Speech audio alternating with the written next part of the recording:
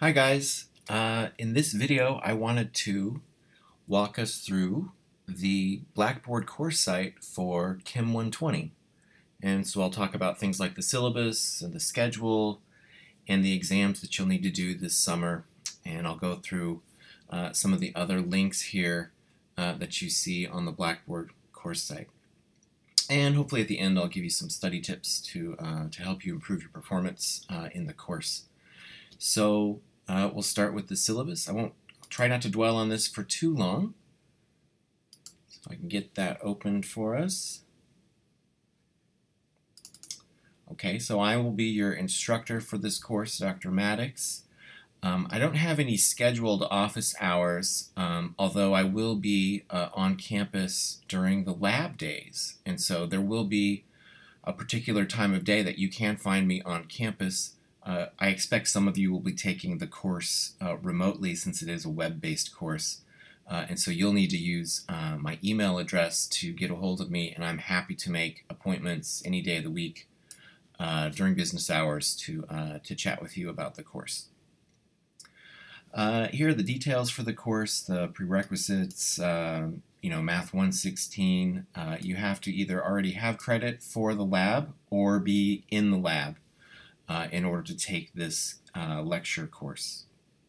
The textbook that we use the OpenStax chemistry textbook. It's available for free from the OpenStax website, and I'll also show you that I do have a PDF of the textbook on the Blackboard course site that you can download.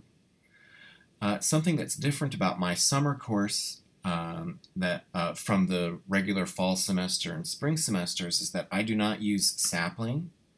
I do not use sapling for homework in the summer and in the winter term. There just really isn't enough time to do both sapling and prepare for the exams and things like that. So for the homework, which I'll talk about momentarily, you'll be essentially working end of chapter problems from the textbook. So we'll focus mostly on the textbook. Here are the official Colonnade learning objectives. This course is a Colonnade natural science course. I tend to focus more on this rather generic learning objective. The idea of the course is for students to develop basic chemical knowledge and enhance their problem-solving skills in the various topics that we cover. And so this bullet list that you see here, this is essentially all the main ideas or the main topics from the chapters that we'll study. I have very specific learning objectives in the lecture slides. And so at the beginning of each section that I cover in the lecture, there's a set of learning objectives, which are the same learning objectives that you'll find in the textbook. So you'll find that I follow the textbook pretty closely, and all of the things that you are really important that you need to be able to do are itemized in the lecture slides themselves, rather than putting them all here in the syllabus. In terms of work that you need to do in preparation for exams and things like that, I can't overstate the importance of reading the textbook. So reading through the chapters, studying the concepts, and then also practicing the example problems and then practicing homework problems. So those are the types of things that you should do. I'll have my video lectures up on YouTube, which you can watch, and while you watch you can read along in the textbook. I follow the textbook very closely, so you can essentially watch a short segment of video, then read, work a few problems, and then when you're ready go on to the next section, and then you can watch, read, work problems, watch, read, work problems. That's my best strategy that I can offer for learning the material, especially in a very short amount of time like we have here in the summer. We have just 4 weeks, and so it's quite a lot of work. It's a big commitment, but it's over quickly, so that's good too. In any case, I'll talk more about the textbook and the homework problems later on in this video. I will make one more point about the homework, is that I'm not actually going to collect any of the homework for a grade. You really need to have the self-discipline to work those extra problems as you study, really for your own benefit and for the benefit of your performance on the exams. Speaking of the exams, I'll say a few words right now. We're going to have multiple midterm exams. I essentially offer one exam per chapter, and we're going to cover about 10 chapters. Now, these are short exams, okay? So they're not long exams like you might have taken in the spring term or in the fall term if you've taken Chem 120 before. These are short 15 multiple choice questions per chapter, and they cover conceptual content, so items that you would read about in the chapter and that I discuss in the lecture videos. And then there's also, in Chem 120, there's a lot of math problems related to the content. So the exams will be both qualitative and quantitative, all multiple choice. And just while we're talking on the subject, I'll mention that you'll have 45 minutes to complete each exam. That there'll be a window of time, which I'll go over when we look at the schedule, when the exam will become available to you, and then when the final deadline is. Anytime in that multi-day window, you can start the exam, and then once you start it, you'll have 15 minutes to complete it. And there'll be about 10 such exams over the course of the next month. It may sound daunting, 10 exams, but they're very short. Okay, so they don't take a whole lot of time to complete. I will point out that the exams will be open book, open notes. So any material that you generate, you can have access to while you take these exams. You'll be taking the exams on Blackboard. The exams are open book, open note. However, students should complete the exams independently. That is, you may not work with other people when taking the exams, and you may also not use external websites. And what do I mean by external websites? I mean anything other than Blackboard. So if you would like to use materials that I've posted on the Blackboard page, you're welcome to do that. However, you may not access other websites when you're taking the exams. The last little thing I have here on the exams is please do not make copies of the exam materials.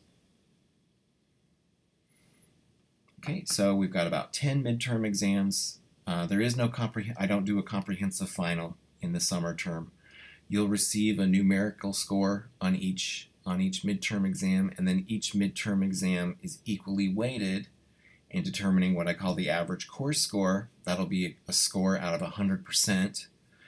And then the course score is then used to assign letter grades at the end of the semester or at the end of the term, I should say, using the standard scale that you see here. If you need to withdraw from the course for whatever reason, keep in mind that it's up to you. It's your responsibility to contact the registrar's office and to drop the course if you need to. For an online course, the attendance policy is stated down here. Students must maintain a high degree of engagement with the digital content. That means that you need to be watching the lecture videos. You need to be reading the textbook and working those problems.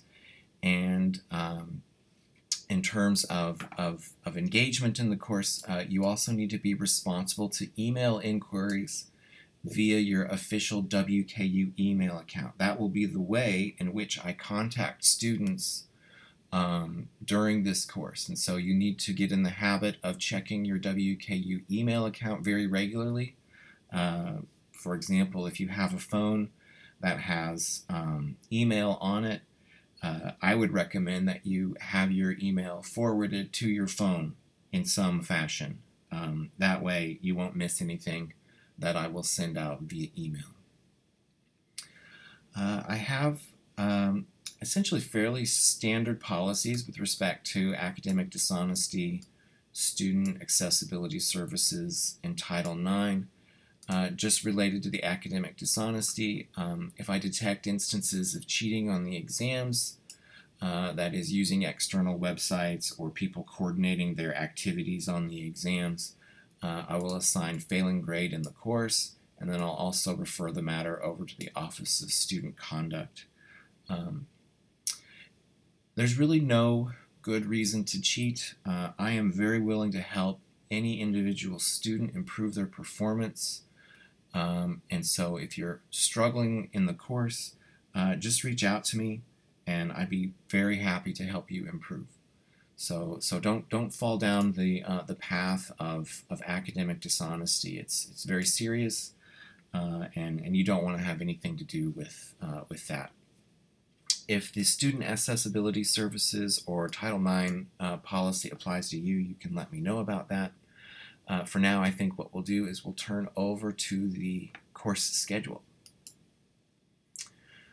So here is what I envisioned generically people would do.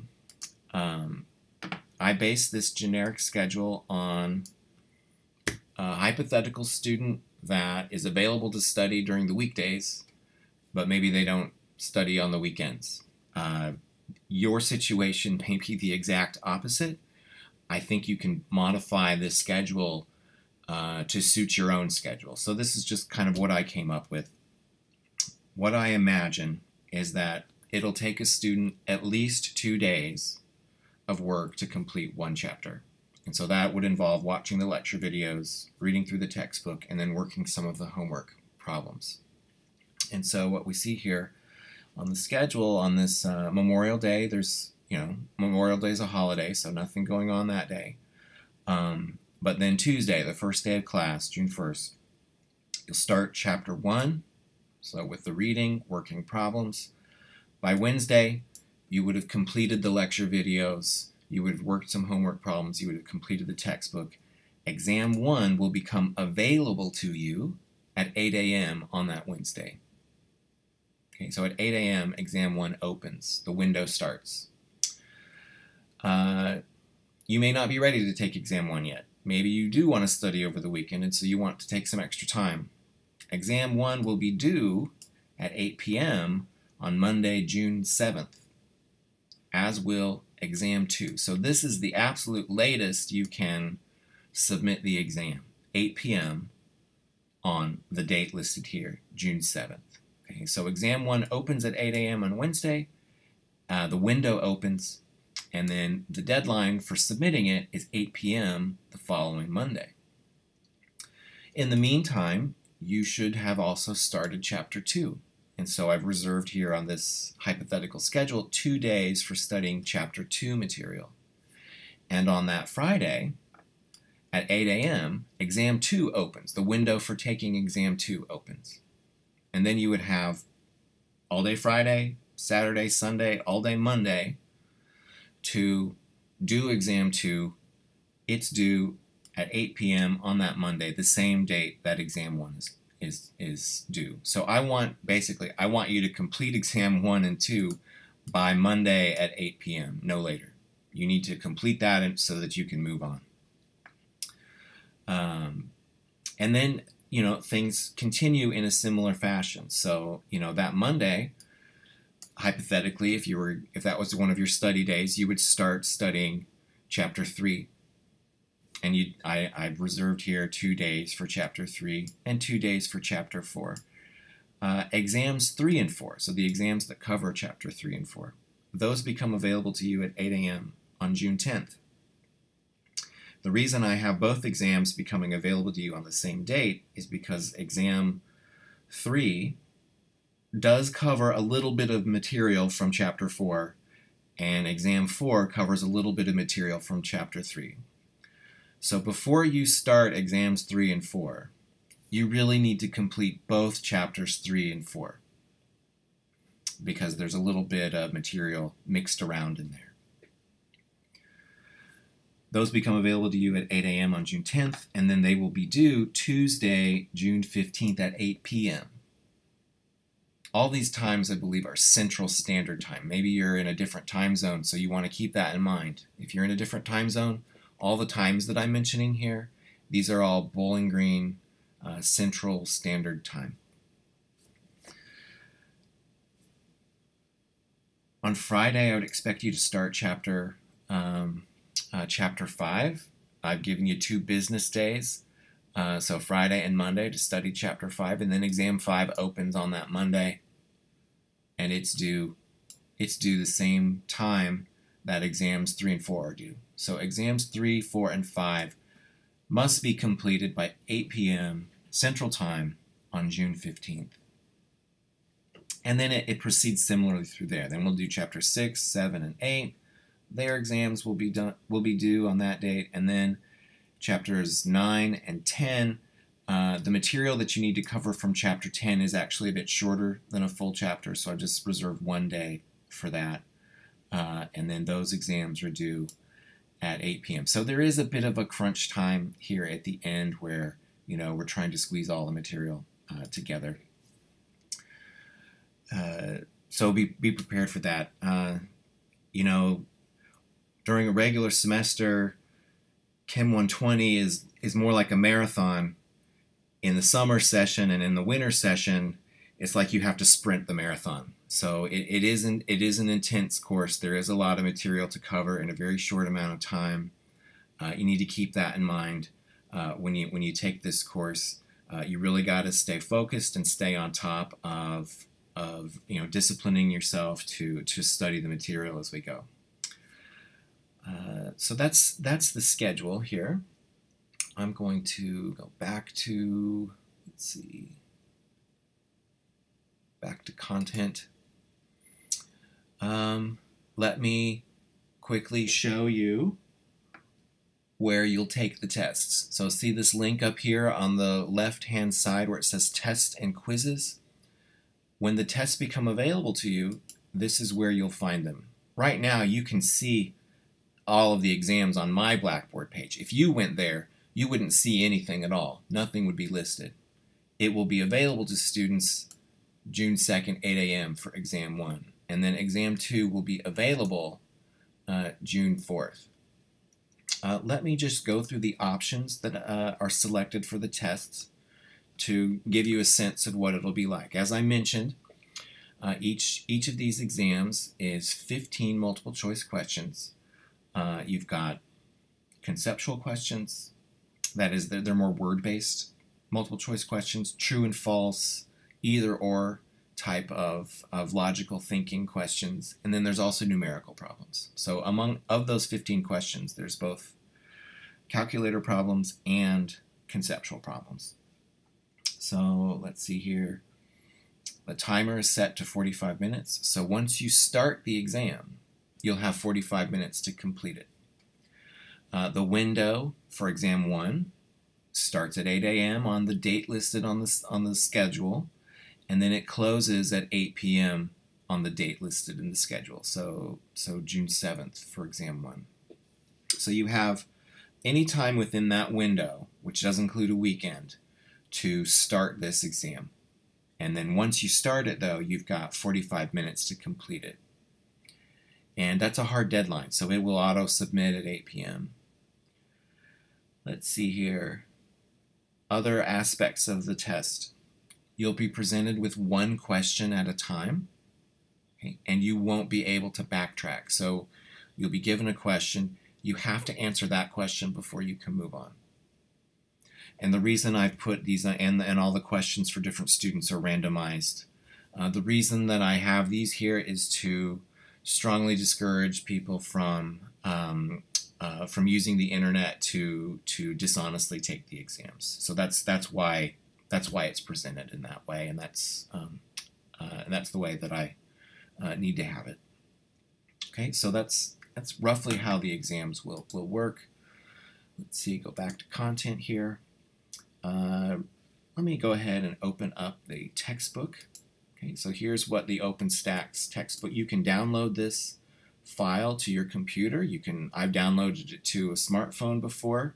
For example, if you have an Apple phone, you can save that PDF file to iBooks, and I would imagine that there's a similar feature for Android phones as well. Or you can just download it to a laptop or a desktop computer. So here's the textbook. I'll just scroll down a bit. Sorry to make you dizzy. Okay, so we'll just go to Chapter 1, take a quick look at it. Okay, so this is the Chapter 1 opener. There's different sections. You can read through the introduction. Look here at the beginning of each section. There is a set of learning objectives. You'll find those same learning objectives listed in my lecture slides.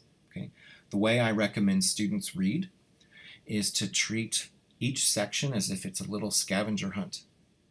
So, for reading this particular section, take a look at the learning objectives, and then as you read, you want to be mindful of those learning objectives, and then as you read, you want to try to figure out, okay, what is this learning objective? So try to write down a note to yourself about that learning objective.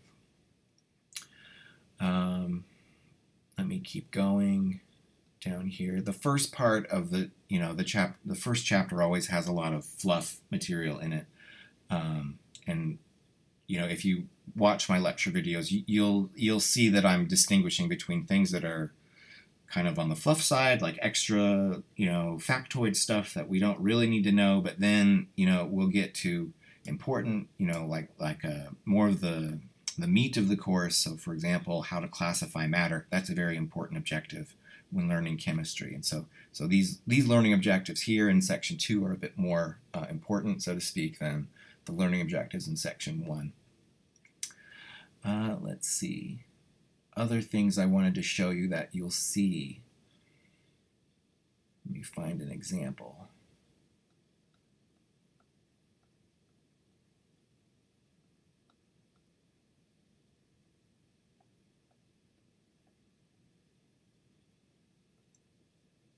So here, chapter 1 doesn't have that many numerical examples. You have to go pretty far in before you start to see them. But so this is an example problem. This would be something that you would want to work through as you're reading that section here. And what you'll see in my lecture videos and lecture slides is that I've incorporated these examples into my presentation. I've also incorporated examples from other books into my lectures as well. So I'm going to have probably more examples in my lectures than you'll see in the textbook. And so usually what I'll do is I'll explicitly work out during the lecture, I'll work out the example. You have a copy of the textbook solution here, and then I do include this check your learning where there are additional questions. I often will skip over these in the lecture videos, but then you could work them on your own. That is to check your learning. And then the answers are given here in the textbook.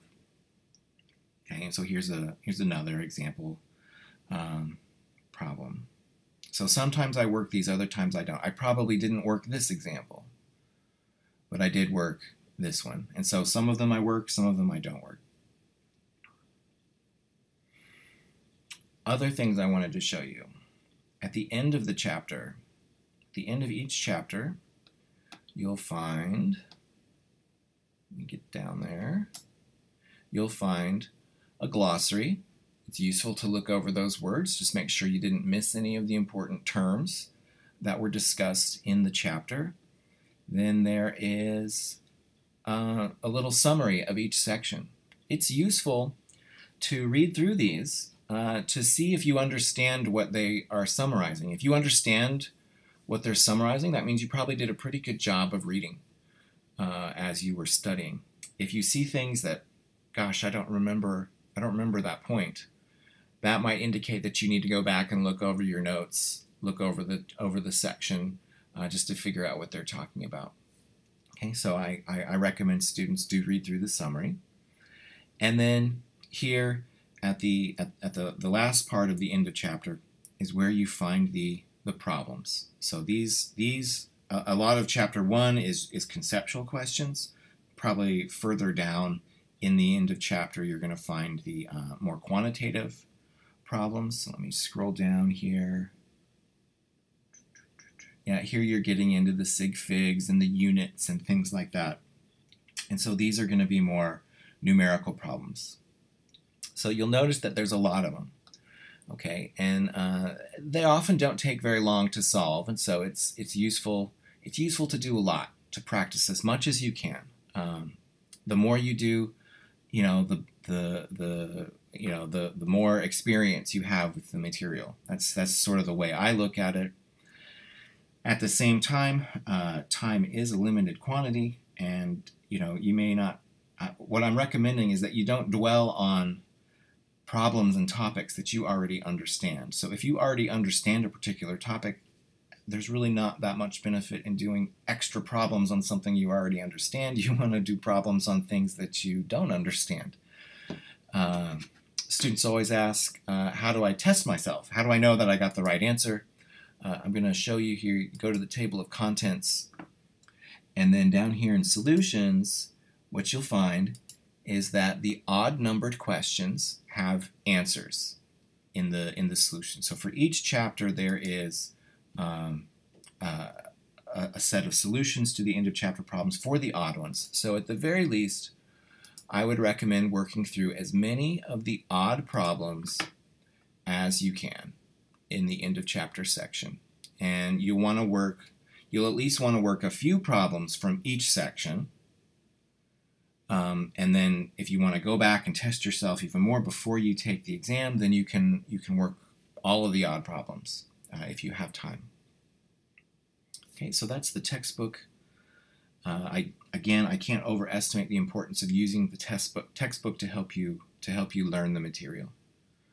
The next thing here on the Blackboard page are my lecture slides. There's quite a few of them for this course, and so this would be something that you'd also probably want to download. You typically wouldn't want to read the lecture slides through Blackboard. It's a little clunky to do it that way. Download that to your computer or your phone, and then you can flip through the slides efficiently. Here's what they look like. They do have a table of contents as well, and so these are each of the chapters here. And what you'll see is I follow the textbook pretty closely. So chapter 1, these are the different sections. This is the first section. And of the learning objectives here, you'll see that I've grayed out a few of the learning objectives because they're not really testable. And so I don't dwell on that in my video lectures, but there is a question about the scientific method involving the term, hypothesis, theories, and law. So and scientific law. So I do cover that to some extent. Let's flip to a more problem-based section. Let's look at, is there something here? Mostly qualitative there. Here's an example problem that you'll see. And so in the lecture slides or in the lecture videos, what I'll do is I'll go through this problem and I'll explain it. Here's another one where, I'll hop around. I might not do every single one of them, but I'll do a couple, and then I'll do a couple more, that kind of thing. And so you want to follow along with these examples and try to understand what it is I'm trying to show you. Okay, so and it's like that for every single chapter that we'll cover, and there's quite a few of them. Let's see, what do I have next? Here is the link. I won't click the link here, but if you click on this link, it will take you to the playlist for all of the YouTube videos that I've made for Chem 120. And so there's just a whole bunch of videos. They go in order, they follow the chapter, and so that's what you should watch as you read to get my explanation of the material that you're covering. Here's a periodic table that you can use. This is something that you might want to get started working on right away. Okay, so the list of common ions. Let me click on that. It's expected of you as a general chemistry student that you will learn the common polyatomic ions. That is, you need to know their chemical formula, their charge, and their name. It's very important that these be committed to memory, both for Chem 120 and for Chem 222 if you need to take that course. In fact, not knowing the ions will typically lower your grade by at least half a letter grade, if not a full letter grade. And so this is something, that I'm recommending if you've got time before the class begins, that you get some flashcards, some index cards, and you memorize all of these different formulas and names. You'll need to have these known by the exam 2. That material is covered in chapter 2. Okay. Let's see. In order to help you with chemical nomenclature, I also have a nomenclature worksheet where you've seen this before probably. Here's the compound name, write down the chemical formula for it. Okay, and so there's just pages and pages of these types of things. And then at the end of the document are the answers. Okay, so you can use this to test yourself over chemical nomenclature. Let's see, is there anything else that I wanted to mention?